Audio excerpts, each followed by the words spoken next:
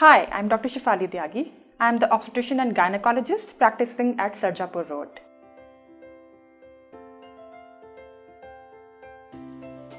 Medical termination of pregnancy by pills is also an option which is available nowadays.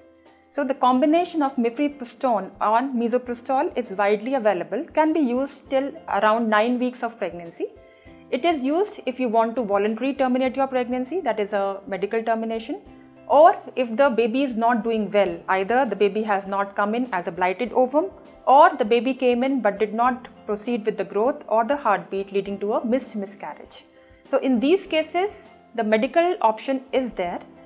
How soon will the bleeding start after taking your second set of medicines is generally within the next 24 hours when you have taken the tablets.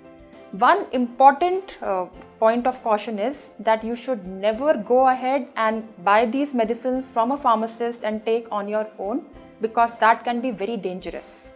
Without confirming and consulting with a doctor, these medicines are not to be taken over the counter, which unfortunately some of the pharmacies are doing, because it can be even life-threatening.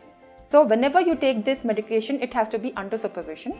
The first set is given orally, and maybe 24 to 48 hours later, the next set the doctor puts in internally inside the vagina, and your bleeding can start in the next 24 hours. The bleeding generally lasts for 5 to 7 days, but it can go up to 2 weeks also. And another check scan is advised to confirm whether the pregnancy is totally out, that means it's a complete abortion or not, because in many cases, the pregnancy can grow in spite of the medication, that is, the success rate of medication is not 100%.